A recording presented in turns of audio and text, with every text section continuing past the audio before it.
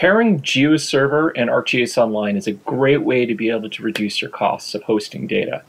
In this example, I'm going to show you how to share a shapefile in Geoserver and then bring it into ArcGIS Online as an item. Let's get started.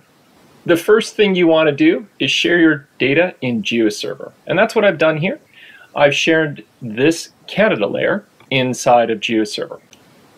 To share the data in Geoserver, it's really easy. The very first thing is you should have a workspace. The workspace is just a way to define and categorize your data. It does require a URL in it, but it's not really used. It's just this name will prepend the data source, so that way you can have your data organized. The next thing you need is the stores, and the stores is a way to connect to your data source. So in this case, what I've done is I've just gone add new store, and you can see there's a shapefile option. In the shapefile option, you can pick that workspace. You can enter your name of the data you want to share, and this is the name that's kind of going to be published. And then you just simply browse for the data, and I put it right here. There's my shapefile. And then you just save or apply. I'm not going to redo it. It's already done once. I already have that, as you can see, right here. The second thing you need to do is once you've published, you need to create a layer associated with it, and that layer will allow different options inside of it. So these settings allow you to be able to control what is available. The defaults worked. I didn't have to change anything to make it work inside of ArcGIS Online. So once the data are published, you can give it a test, and you can try layer previewing that. And you can see right here. And there's this big long list under the formats, and this is a good way to test to make sure everything's working properly before you even try to do this. I like to use the GeoJSON example, and that just brings this up, and it literally streams it as a GeoJSON. And so this is my Canada data as GeoJSON. That could actually be used in other sources as well if you needed a GeoJSON source. That's how you get published inside of Geoserver. So now let's switch over to ArcGIS Online, and we can take a look at the configuration we need to do there. In ArcGIS Online, the very first thing you want to do is create a new item to point to your Geoserver service. So you bring up my content in content, and then you're just going to create a new item, and you're going to use the URL option. Now in the URL, you're going to paste the URL that you grabbed from Geoserver.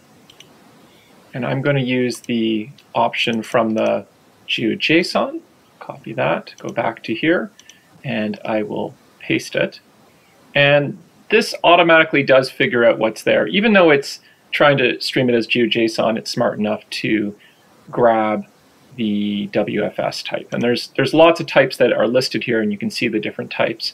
WFS means that the geometries will be streamed. So the X's and Y's, points, polygons will actually get streamed. This has the most options inside of ArcGIS Online because you can actually change the cartography associated with each individual feature as it's being displayed.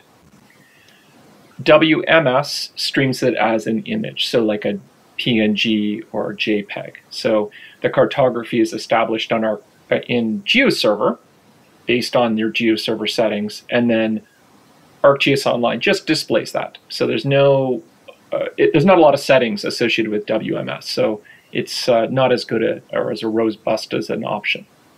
WMTS is a web map tile service. So this is a cached map. So the individual features are all stored into tiles of a certain size that are JPEG or PNGs, and those are streamed over the system. So they have to be pre-generated on the Geoserver environment before this would work.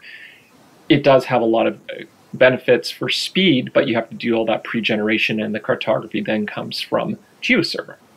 So those are the three main options that would work with this that I would recommend. Then you just hit next.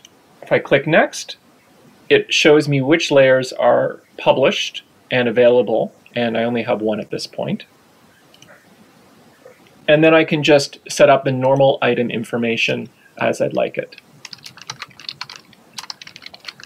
And you can add the tags, example, and then you can put whatever you'd like as the summary. This is just the normal ArcGIS Online stuff.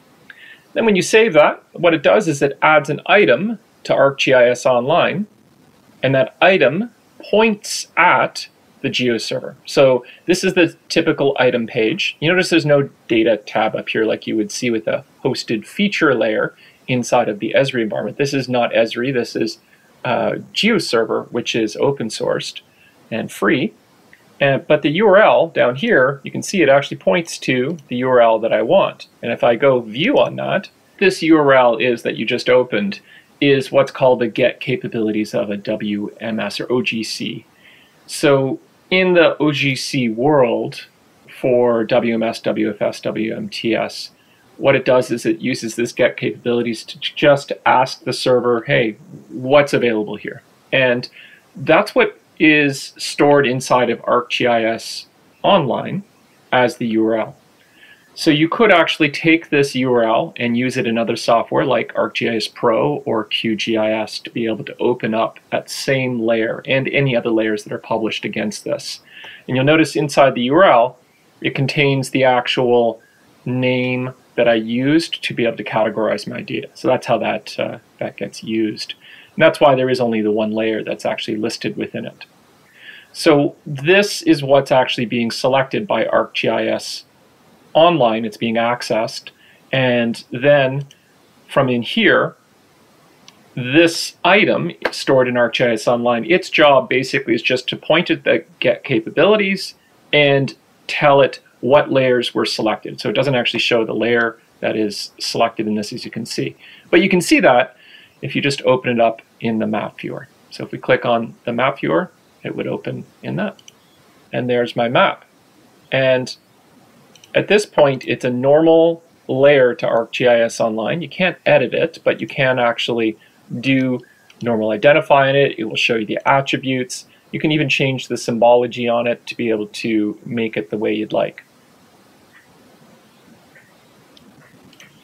So in here I can select, for example, the field. Let's pick the name. And now it's showing me all of the provinces in their color. So you have a lot of capabilities here, and the data at this point is actually stored on your GeoServer because that's where it's shared from. So you don't actually have to pay for the hosting inside of the ArcGIS Online environment. So if you have a lot of data you want to publish and you don't want to invest in an ArcGIS Enterprise environment, this is an option, and GeoServer's for free.